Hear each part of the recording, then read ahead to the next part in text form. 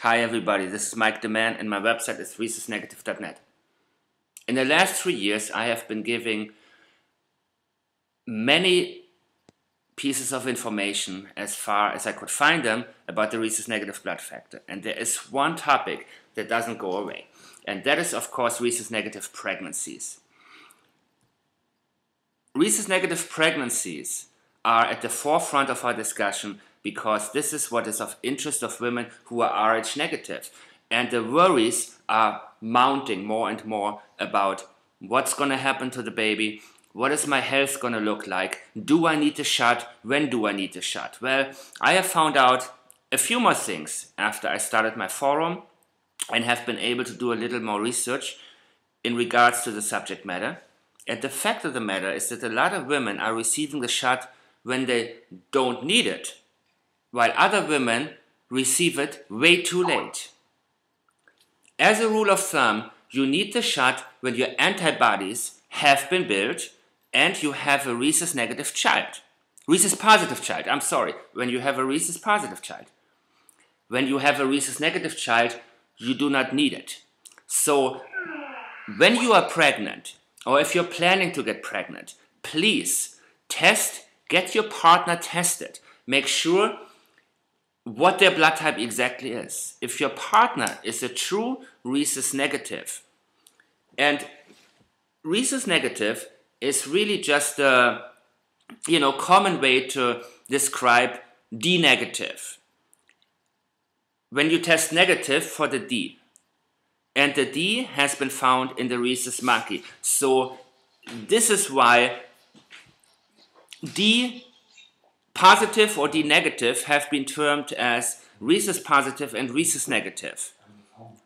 But there are some times that a blood test cannot be 100% accurate. And a person can be either a weak D or a partial D. A weak D means that you are actually D positive, which is rhesus positive, but the amount of D antigens is very, very low. Very, very low. So in some blood tests, it can show up as being D negative, which is rhesus negative, when in reality you're rhesus positive. And when you're looking at the partial D, it means that you have a variation of the D antigen. It is a variation where the molecular structure is different, but you're still not a rhesus negative. If you are true D negative and your partner is a true D negative, there is zero chance that the child can be anything other than D negative, because the D negative blood factor is recessive and you cannot pass on something that isn't there because you both test negative for it. Now, when are your antigens being built? That is the question, because when you know that, then you know if you need a shot or not. Let's say your partner is positive. If your partner is positive but rhesus negative recessive, then there is a chance that you're lucky and the baby is rhesus negative just like you. But it doesn't have to be like that, especially if your partner is not rhesus negative recessive at all. And in some countries, where there is a very low percentage of Rh negatives to begin with, the chances are going to be that the baby will be positive. Now, after you get your partner's blood type tested, you need to take an antibody screening.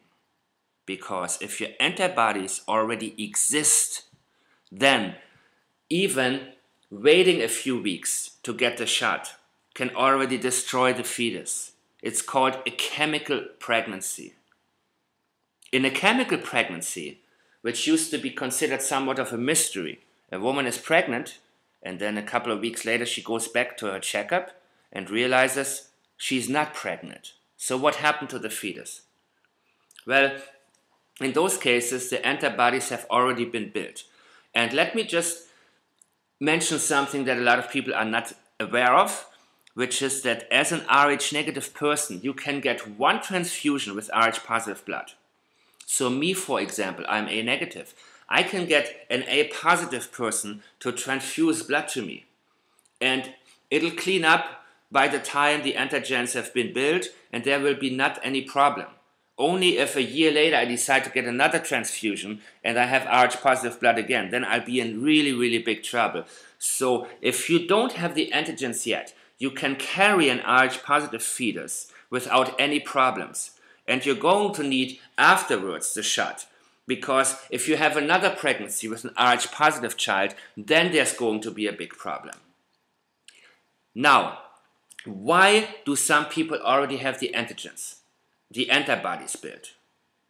Well, one thing you need to think about, if you are rhesus negative and your mother is rhesus positive, just like the antibodies can enter the Rh positive child through the placenta, so can the Rh positive blood of a mother enter the Rh negative baby. So if you're an Rh negative and your mother's Rh positive, there is a big chance that you already have the antibodies. So in that case, you need to get an antibody screening done before you want to get pregnant. And when then you find out that you are actually having the antibodies already, you will need the anti-D shot before you get pregnant. Otherwise, there'll be harm done to the child. Thank you guys very much for watching. This is Mike the Man. My website is www.rhesusnegative.net, and my blood type dating website is www.datebytype.com. Thank you guys again for watching, and I'll see you next time.